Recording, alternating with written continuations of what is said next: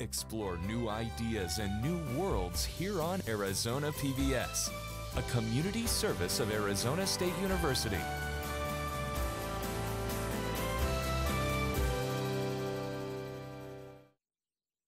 Arizona PBS programming is brought to you in part by the underwriting support of local businesses. Learn how you can support Arizona PBS and grow your own business by reaching viewers like you. Call 602-496-8664 or azpbs.org/underwriting.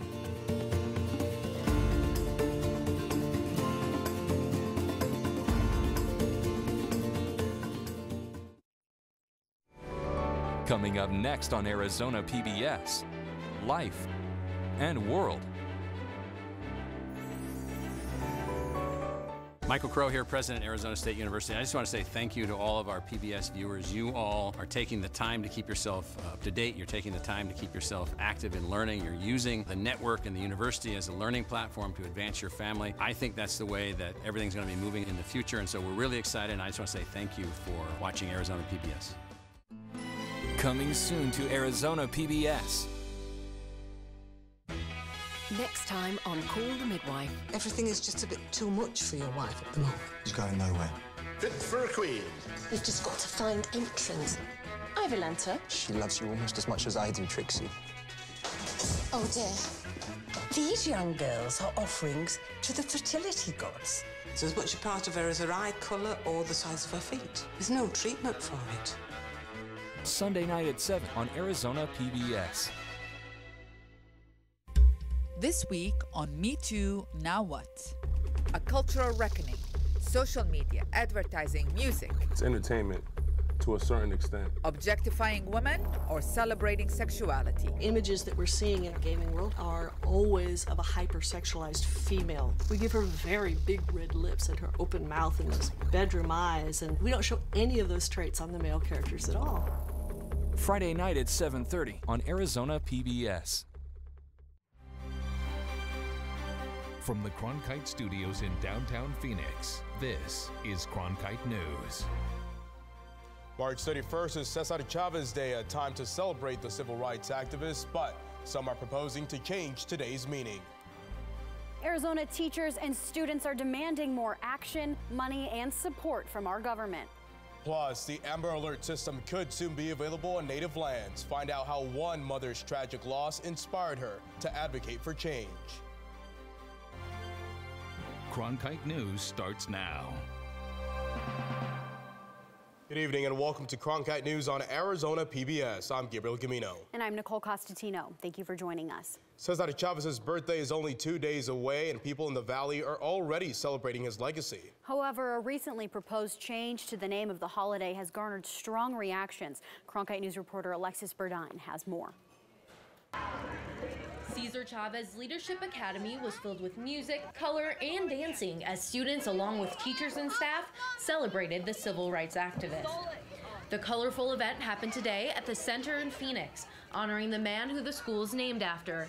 But there was also talk about a much more serious issue brought to the table regarding the Chavez holiday. If we are calling something a border wall day, we are not talking about unifying, and we're not talking about bringing people together. We're talking about doing the opposite of that. On March 20th, Texas Representative Republican Louis Gohmert submitted a proposal to change Cesar Chavez Day to National Border Control Day. I think that it's offensive. I think it's unnecessary, and I question the motivation behind it. In a press release, Gohmert said, quote, "It only seems appropriate to deem his birthday as National Border Control Day, seeing that Chavez spent his life addressing the harmful effects that illegal migration might have." His proposal has faced a huge amount of backlash on social media, including that from his colleague, Democrat and California Representative Mark Takano, who tweeted that Gohmert should apologize. Today is a day that many Latinos are very proud to celebrate on behalf of Cesar Chavez, and we will fight to keep it Cesar Chavez Day. Chavez was opposed to undocumented immigration, but he is best known for his fight to help Latino farm workers and unify communities. And that is what those at the event are honoring today. I think it has a negative connotation to it because nobody wants to hear about border. It's not about that, I guess. You know, it's about what he did. Students like Miranda say it's about remembering the man behind their school's name who sought to protect and improve the lives of minority farm workers through peaceful organization and togetherness. In Phoenix, Alexis Burdine, Cronkite News. This is not the first time that Gohmert has faced public backlash. Many people were outraged in 2010 when he warned of a conspiracy theory called terror babies, which suggested that U.S. babies were being taken to be raised outside of the country by terrorist cells. Red for Red brought together Arizona teachers and education advocates who are fighting for more resources in the state. Reporter Emily Richardson attended the rally where the organizers demanded action from state lawmakers. There won't be any more teachers here, and then the kids won't have any education but their parents to educate them who don't really know that much. Hannah Meyer came to the Red for Ed rally to show support for teachers, and she was joined by thousands of Arizonans who came to express the importance of education. Save Our Schools, Arizona Educators United, and the Arizona PTA organized this event to demand action from state lawmakers and Governor Doug Ducey. What's the plan, Ducey? What's the plan? Their demands included no new tax cuts until education funding is restored to 2008 levels, competitive pay and annual raises for teachers, and lastly, a 20% pay increase for all educators. We received a statement from Governor Doug Ducey's office, which reads in part, Governor Ducey believes teachers are the biggest difference makers out there. They do extraordinary work each day, and they should be valued and rewarded for their hard work. More needs to be done, but Arizona has made progress. The governor's goal is to pass a budget in the next few weeks that continues to increase our investment in public education, but we won't stop there. We will continue each year to put more resources into K-12 education to better serve our teachers and students. The teachers say they do not want to strike, but if their demands are not met, they will. We will do everything in our power to avoid a strike. This is because as educators, we know that we are willing to put kids first even when the state won't. I wouldn't be able to go to school and I might not get the best education. The teachers say they have put up with too much for too long, but more importantly, their students deserve better. In Phoenix, Emily Richardson, Cronkite News. A 20% pay increase could cost the state about $680 million. Restoring education funding to 2008 levels would mean that the state needs to invest nearly $1 billion more annually. Arizona spends about $924 less per student today than in 2008. The organizations behind the event say educators have been neglected for too long, and they will continue to make themselves heard until something is changed. The Amber Alert system helps recover hundreds of children every year in the United States. However, that system isn't available to Native Americans living on reservation lands, but that could be changing soon. I spoke with one mother who's advocating for this change, and she says it could have saved her daughter's life. It's been a nightmare, and it still is every night. I go to bed, hoping to see her, and I wake up and my nightmare starts all over again. Pamela Foster may never stop grieving after the kidnapping and murder of her daughter. Back in May 2016, 11-year-old Ashlyn Mike and her brother were abducted in the Navajo Nation of New Mexico. 29-year-old Tom Begay Jr. lured the children into his car and drove them out to the desert, where Ashlyn was sexually assaulted, beaten, and left to die. Her brother was let go. It's still hard. The pain is very much alive. Amber Alerts don't reach tribal lands, and because they were on Native American reservation, it took hours for an Amber Alert to be sent out. By the time it was, her body had already been found. It's the worst feeling that you can have as a parent, to know that your child is missing and you have no way to find them. But despite this tragedy, Ashlyn's family turned their sorrow into action, advocating for Amber Alerts in Indian country. After 18 months, the family is just one signature away. The president's. Arizona Senator John McCain and Representative Andy Biggs are behind the Ashlyn Mike Amber Alert in Indian Country Act, a bill that would bring the Amber Alert system to all tribal lands across the United States, something Navajo Nation Council Delegate Amber Canisbach-Crotty says can be the difference between life and death. Every minute counts. And so when a child is taken, we want every valuable minute to be used to find that child and to let our community know that there has been a Navajo child abducted. I will never get over the loss, and I don't want another parent to experience what I have. Representative Biggs said the bill was unanimously passed by the House and Senate. They expect President Trump to sign the bill any day now. Ashland's killer was convicted back in October of last year and is now serving a life sentence in federal prison. Just last year, the Trump administration declared March 29th as National Vietnam War Veterans Day.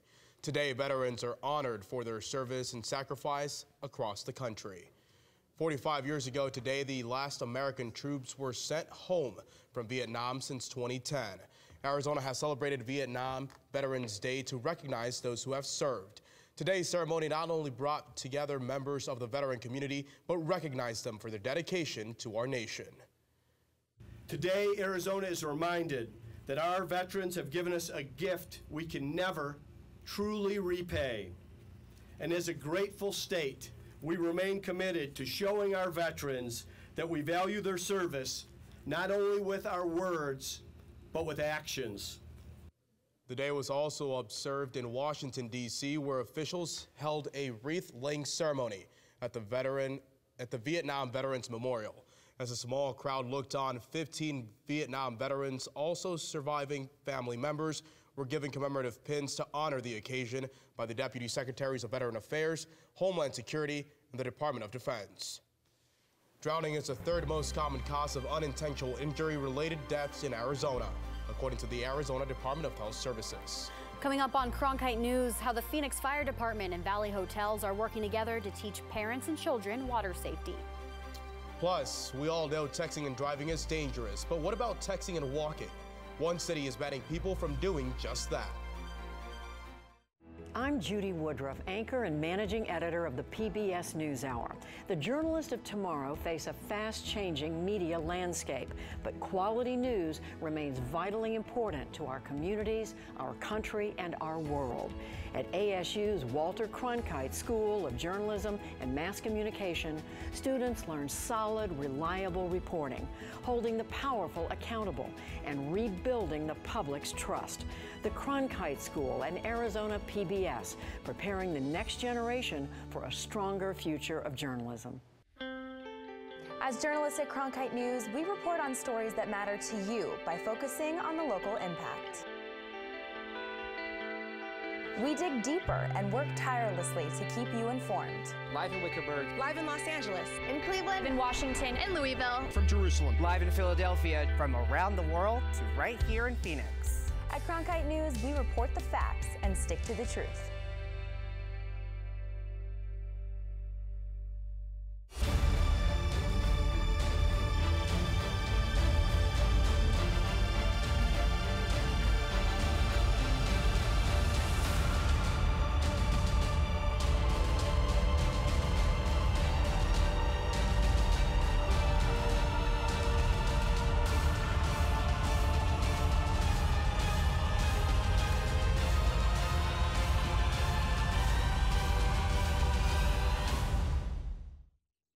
So far this year, there have been 4 incidents involving child drownings. Reporter Sydney Eisenberg shows us how the Phoenix Fire Department used a drowning drill to teach parents that water safety isn't just a summertime issue. Transport the child to the hospital. For some reason, children are just attracted to water, and these drownings happen throughout the year. The Phoenix Fire Department hosted a drowning drill to show parents that water safety shouldn't be used just in the summertime. We pulled the child out of the pool. A bystander performed good bystander CPR. Somebody made quick access to 911, and then our crews got there and started CPR from that point. Firefighters handed out these water safety checklists that focus on the ABCs of water safety: adult supervision, barriers, and classes. With adequate adult supervision and really people being vigilant to what's going on and being aware of their surroundings, these are 100% preventable accidents. Johnson Mathai is the Director of Safety and Security for the Point Hilton Tapatio Cliffs Resort. He invited the department to use the hotel for a water safety drill almost 20 years ago, after hearing about so many drownings in the valley. He says that while all 3 parts of the ABCs are important for water safety, the most important aspect is adult supervision. It's not a child's fault. It's the adult supervision that causes or lack of that causes it. We do watch, but without their sense of urgency, it becomes very difficult. In Phoenix, Sydney Eisenberg, Cronkite News. According to the Arizona Department of Health Services, in 2014, there were 91 serious water-related incidents that occurred in Maricopa County. Of those 91 incidents, 43 of them involved children between ages 0 and 4 years old. Residents who experienced increased flight noise in their neighborhoods since 2014 will have some quiet starting today. The Federal Aviation Administration is reverting old routes for many flights departing from Sky Harbor going west. The FAA says the route change implements an agreement between the agency, the city, and the residents in the area. According to the Governor's Highway Safety Association, Arizona, Delaware, and Florida have the highest rates of pedestrian deaths in the country. But other states are now stepping up, trying to curb this deadly problem. Cronkite News reporter Brooke DeGumbia visited one city in California that is taking action to protect its citizens from the dangers of texting and crossing.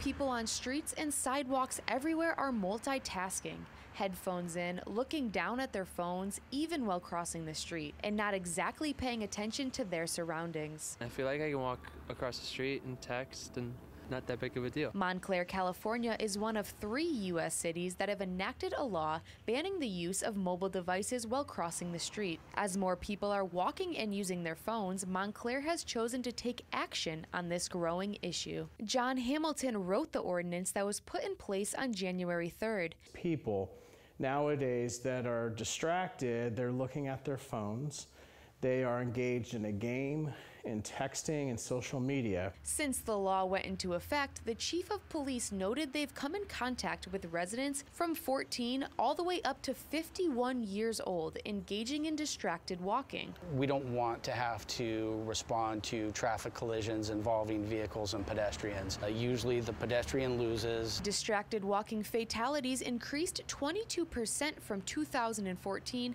to 2016. It's one of those things that while I find it easy to look at others and say, that's not the right thing to do, you realize that it sort of, the impulse to always be connected is so strong that it's very easy to text and walk. Left or right, Republican or Democrat, I think what people really recognize is that this law is intended to protect people. Those who are caught crossing and texting are now being given a warning. But starting August 1st, a fine of $100 will be issued to first-time offenders. This LA resident believes the new law could help in creating a better community among residents. Maybe they'll look up and interact with each other rather than just sitting on their phone, acting like they have important stuff to do. This law just prevents one person from being struck and being seriously injured or killed, then the law has worked. In Los Angeles, Brooke DeGumbia, Cronkite News. Honolulu, Hawaii, and Rexburg, Idaho are the 2 other cities currently with this type of law in place. As pedestrian fatalities continue to rise across the country, other cities are looking to potentially implement a ban on their streets as well. The solar industry has seen a downturn in jobs nationally, but employment is rising here in the Valley of the Sun. Coming up on Cronkite News, we talk to experts about how tariffs could affect the growth of solar jobs. And it's officially baseball season. Coming up, I've got your opening day forecast. I'm Ted Simons, host and managing editor of Arizona Horizon. Join us each weekday at 5:30 and 10 as we bring you the top newsmakers who impact the state. We cover the stories in depth that shape and affect our local communities, and we take the time to ensure that all voices are equally heard. For more than 30 years, Arizona Horizon has been your voice and your source for what matters most, right here on Arizona PBS. Fridays, it's at Cronkite News, your social sharing connection where you choose the news. Facebook likes and shares, tweets, retweets, and favorites. YouTube views and subscriptions. We're watching you watch us. From our digital home at cronkitenews.azpbs.org to your television, web browser, or mobile device. Find us on Facebook, Twitter, and YouTube. Then join us for at Cronkite News, our weekly refresh, each Friday at 5 on Arizona PBS. Almost half of Arizona is in extreme drought, and local businesses are feeling the heat in the valley. However, there is a temporary solution.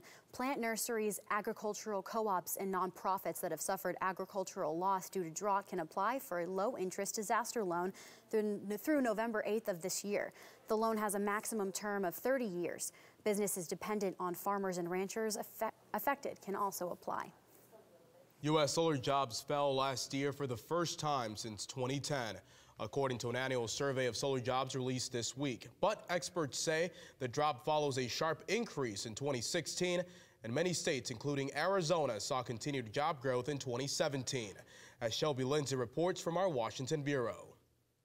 Ed Gilliland, Senior Director of the Solar Foundation, said last year's nearly 3.8% drop in solar jobs was not a surprise after a boom in business in 2016. A lot of the firms were trying to get the solar installed in 2016 because they assumed that that was going to be the last year of the federal investment tax credit. But that tax credit wound up being extended. But Gilliland said Arizona was helped because it still had net metering for much of 2017. Allowing homeowners to sell surplus power back to their utilities. The state, of course, was enacting, doing away with net metering, which is very important to solar growth. The census said Arizona ranked third for solar job growth in 2017. But Brandon Cheshire, president of the Arizona Solar Energy Industry Association, said the numbers are not so bright over the long term. I mean, what I've seen since 2005 is the state's lost 2,500 jobs. Gilliland stands by the census, but he said the Trump administration's decision to impose a tariff on imported solar cells makes the future a little cloudier. We're seeing an increase in prices, and so that will add some headwinds to the industry. Nevertheless, we are seeing it's very important what goes on in the individual states. In Washington, Shelby Lindsay, Cronkite News. No shortage of sunshine for Arizona as we head into this holiday weekend. No, not at all. We've seen plenty of sunshine with little cloud cover, as we can see in this radar right here. Just a little bit of clouds to the southern part of our state, which is a great thing because today's opening day, so it's going to have a great temperature for your opening day for that first pitch starting at 7:10 p.m. versus the Rockies tonight. If you're heading downtown, going to be clear skies and quite the nice evening. As we head into that evening, we are going to be seeing our lows dip into the high 50s and low 60s for the week. And then as we turn into our highs tomorrow, we are going to be warming back up. We have 85 degrees in Phoenix, down in south in Tucson at 82, and then up in Flagstaff and the Grand Canyon, we're going to be at about 61 and 62 degrees there as well. For our 7-day forecast headed into our weekend, if you're celebrating, it is going to be a toasty one with highs in the low 90s. And as we break out into our work week, we are going to be seeing those 90s stay pretty steady, but we're going to keep it low at 92 as we head into the rest of the week. And Chase Field is about to fill up with thousands of baseball fans for the start of a new season. And opening day for Major League Baseball is sliding into Arizona, but some changes at Chase may affect how the game is played.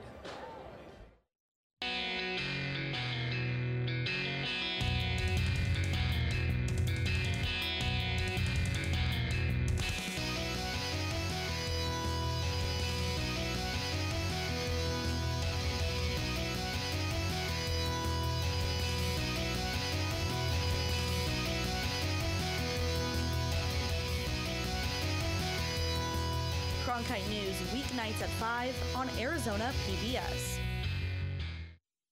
By the year 2050, there will be more plastic in the ocean than fish. Before Professor Halden, I had an insane amount of passion, but I almost felt helpless because I didn't know how to use it. Professor Halden gave me a chance to make a difference. Being at a place like ASU allows you to take these big leaps. Ultimately, the biggest problems in the world cannot be solved alone.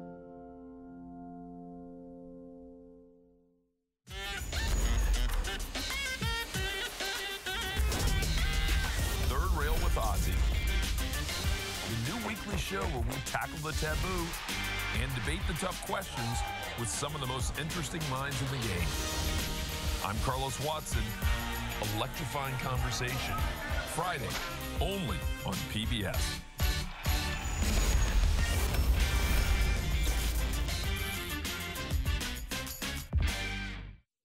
Three former Phoenix Suns will be inducted into the 2018 Naismith Basketball Hall of Fame.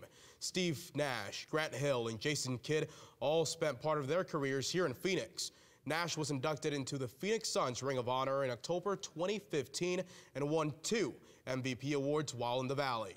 These three players are the first former Suns to be inducted to the Hall of Fame since Shaquille O'Neal was inducted in 2016.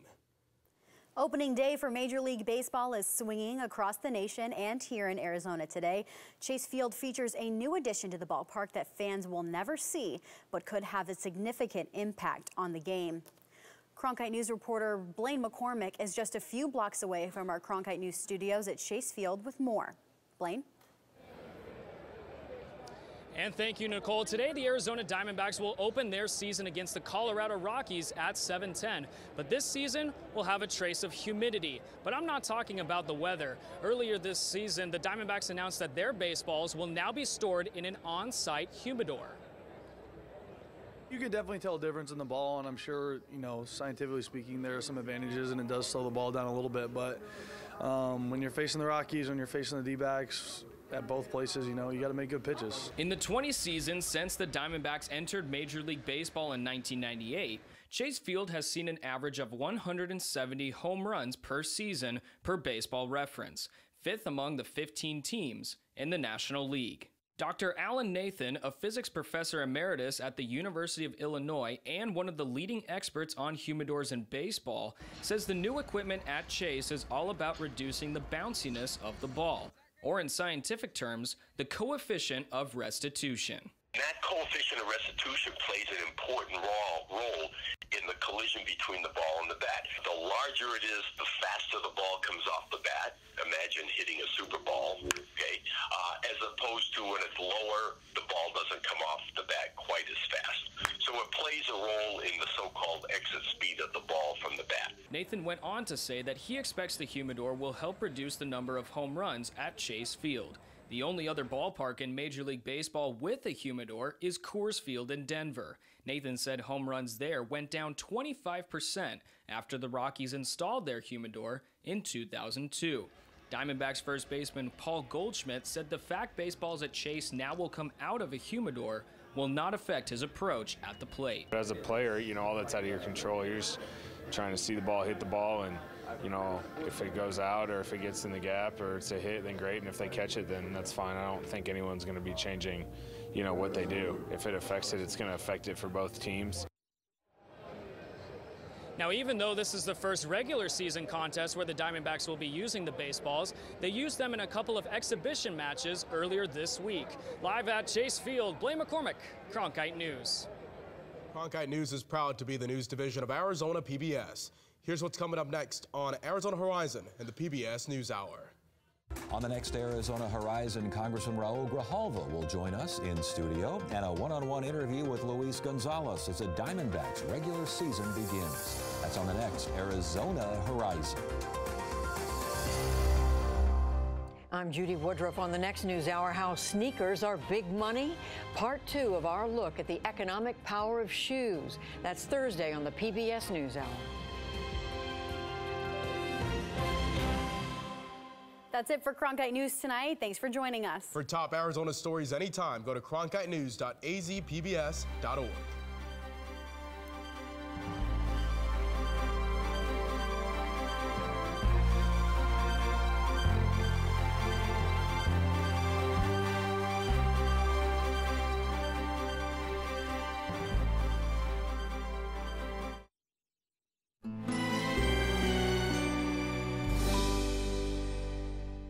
Coming up on Arizona Collectibles. This watch probably has over 100 moving parts to it. She put this on her $1 table. Oh, wow. Nobody would. Tonight at 7:30 on Arizona PBS. Explore new ideas and new worlds here on Arizona PBS, a community service of Arizona State University. The easiest and best way to support Arizona PBS is by becoming a sustaining member. Your monthly contribution of $5 or more comes directly from your bank account or credit card, so you know your membership is always current. It also means no more renewal notices in your mailbox. So more of your dollars go to the programs you love. It's convenient for you, greener for us, and better for the planet. Become a sustaining member today. Coming up next on Arizona PBS, Life and World.